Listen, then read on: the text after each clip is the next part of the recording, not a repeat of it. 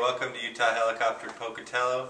My name is Marcus Fuchs and I'm going to be talking about effects of density altitude.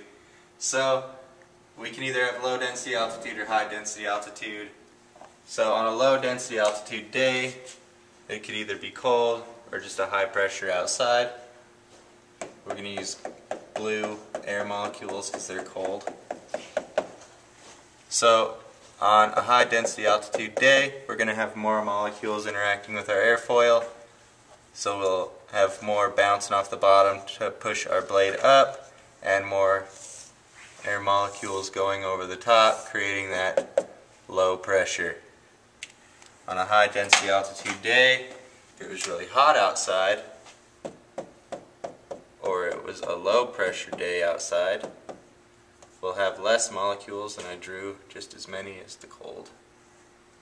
We'll have less molecules to interact with our airfoil here, which will produce less lift. We'll have less going over the top to produce that low pressure.